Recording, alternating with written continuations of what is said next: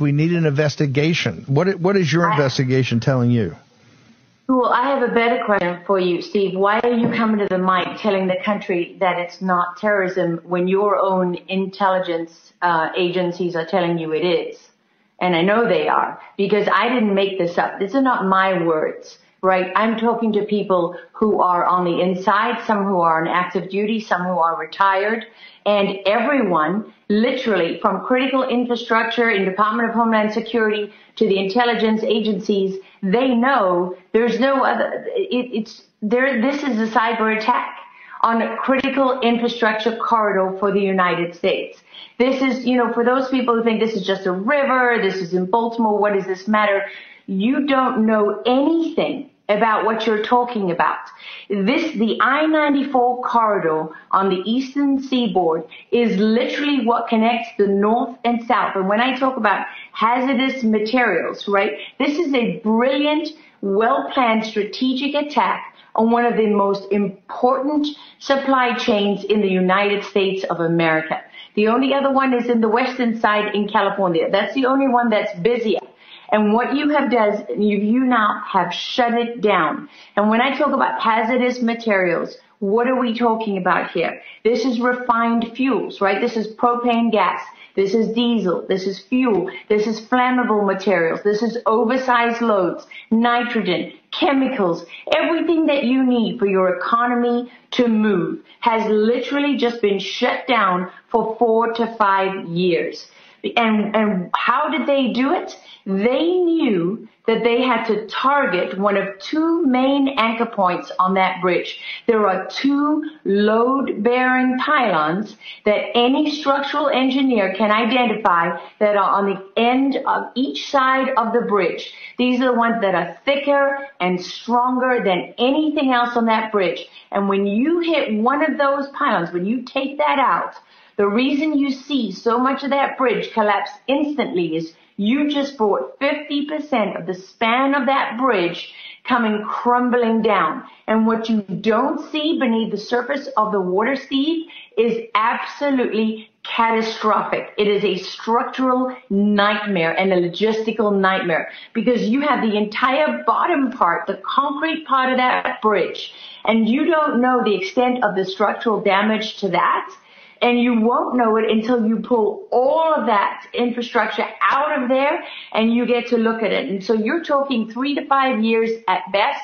And what you're talking about here is probably building a new bridge. So what you have effectively done now, you've shut down the I-95 corridor that's above ground. So now you're going to have to go north to New York. You're going to have to go south to North Carolina.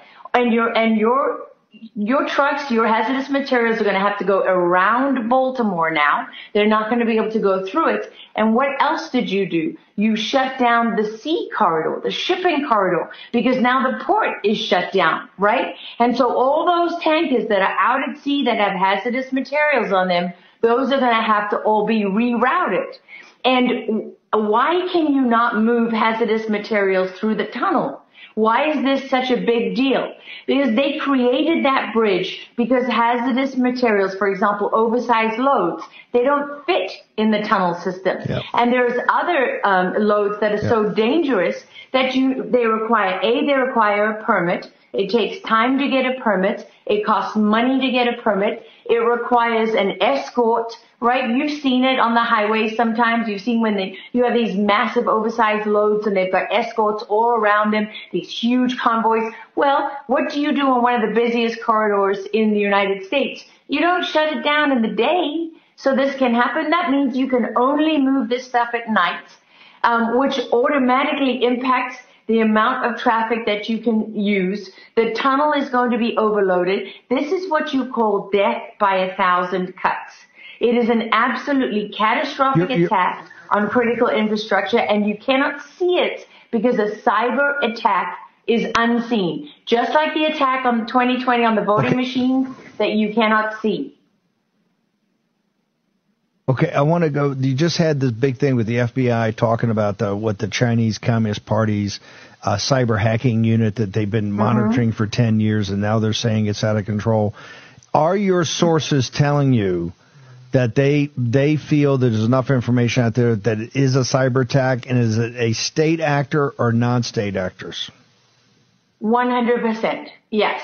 They are saying that this is a cyber attack. You didn't have a terrorist group board the ship and commandeer it and take it over. You had somebody hack into the systems on board the ship, the GPS system, and reroute that ship. They did it in the middle of the night because they didn't want the crew to be awake. They didn't want everybody to be on full high alert. They wanted everybody to be asleep and you trying to wake people up and rouse people, because when I spoke to one individual who has, let's just say he worked in Baltimore for many, many years and was there when that bridge was opened. He knew when he looked at the security camera video of the harbor, the long version, the 7 minutes, he knew from the start of that video when he looked at that ship that it was not in the channel. You need to be in the channel to make that turn, to have any chance of making that turn. So now you're traveling. That is a river that flows pretty quickly, Steve, even under normal circumstances,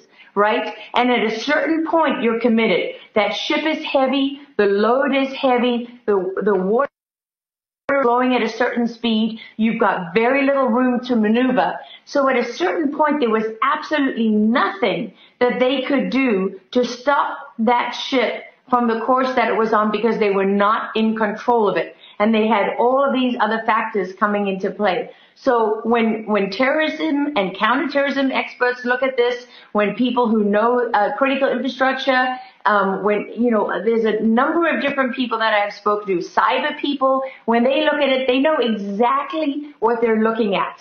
And so it's extraordinary that anybody could come out now when they haven't had time to do an investigation, I know for a fact that they're getting people inside their agencies that are telling them what they're telling me, and they're making public statements that completely contradict what anybody who knows this terrain, who knows it, and I don't just mean the physical terrain, I mean the cyber terrain, and the terrorism terrain, and the critical infrastructure terrain, and all of that. I mean, I've talked to people whose job after 9/11 was to identify, if you were Al-Qaeda and you wanted to capitalize on that attack, how would you do it? They were the people that came up with the term death by 1,000 cuts.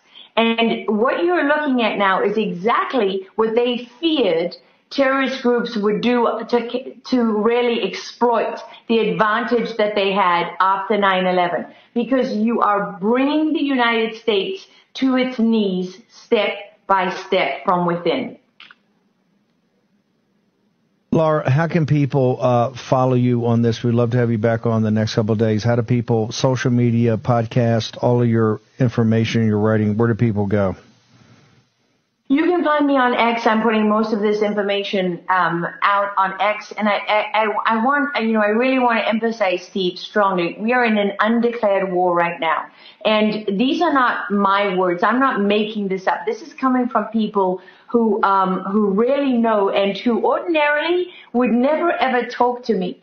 But we've reached a point in this city. I think if you look at the quote of one of the intelligence analysts that I spoke to, right? I'm just going to read it to you very, very briefly, okay? It's not long, and it really sums it up. He said, "They have figured out how to bring us down. As long as you stay away from the teeth of the U.S. military, you can pick the U.S. apart. We are arrogant and ignorant, a lethal combination. Obama said they would fundamentally change America, and they did. We are in a free-fall ride on a roller coaster right now. No brakes, just picking up speed." And I would urge people, watch very carefully the people that tell you that this attack doesn't matter. Stop following them on Twitter. Discount everything they say because they're either totally ignorant and useless, or they are a plant. And there's a lot of anons out there, right? And I follow a lot of anons. And I appreciate and respect the work that they're doing. But we're in a moment of truth now. We have very, very little time. When you start to shut down, hazardous materials and the shipment of fuel, you know what that means. It means everything goes up. It means food goes down. You know, the access to food and critical infrastructure, that means that goes down. Prices go up. This is catastrophic for the American people, and it's catastrophic for this country. But it is a financial and economic attack. If you're not going to see tanks rolling down the street, stop looking at the type of, conventional war and saying to yourself, well, if I don't see this, then it means we're okay. If people need to understand what they're looking at. And for those people who say, well, the FBI, isn't it interesting? Christopher Wray just put this big counterterrorism guy, he put him in charge of the FBI office of Baltimore just yesterday. And this is the guy that's out in front of the cameras already. Well, isn't that amazing, right? Do you believe in coincidences? I don't. I don't believe in coincidences anymore. None of this happens by chance. This happens by design. And the problem that we have is that people in power in this country are complicit in the breakdown of American infrastructure and America's defenses. And Steve, this is one thing that's really important for people to understand. If you step back from this for one single moment, you will notice a pattern developing here. When we left behind $80 billion of equipment in Afghanistan, nobody said we had to do that. There was no one with a gun to the administration's head saying, get out of Afghanistan by this date. They said, oh, we made a deal with the Taliban. Oh, wait a minute. You made a deal with a bunch of terrorists? You're the world's superpower. You chose a timeline and you chose an exit that resulted in handing $80 billion of advanced military equipment to your enemies. Well, what did that do? It reduced the advantage that America had on the battlefield because you narrowed the gap by giving them technology that spent years, cost the taxpayers hundreds of millions, if not billions of dollars to develop. You gave that to your enemies. What did the Taliban do? They gave it to Russia. They gave it to China. They gave it to Iran. They gave it to whoever they needed to do to reverse engineer it and figure out how to use it. Then what do you have? Years later, remember when under Obama, when the drone went down? There was a stealth drone that went down over Iran, and the Obama administration chose not to recover it. Well, I know people who were on a team of American intelligence operatives doing other work. They were on the ground in Iran. They were literally within less than an hour away from that drone. They had it within arm's reach. They could have gone and recovered it. And they were told to stand down. The Obama administration left that stealth technology in the hands of the Iranians. Fast forward years later, what do you have happening in Iraq? Oh, you have an attack on a U.S. base where a number of U.S. soldiers died and it's not detected on the radar? Oh, yeah, because you were using a stealth drone that you reverse engineered. So this has been going on for a very, very long time now. It started under Obama, it was interrupted by Trump, and it was continued under the Biden administration. I know somebody else who was in USASOC, who was horrified when he was seconded to the State Department to find that we had turned off satellite monitoring systems that were our counter-nuclear proliferation technology. The guy running that program in the State Department was playing cards on his computer, and he was ordered to stand down by his superior officers. There's not a direction that you can look in, Steve, where we have our leaders, people in power, have been systematically dismantling the defenses of the United States of America. And this attack is a wake-up call. Open your eyes and realize what you are facing, because they cannot afford for this election to take place.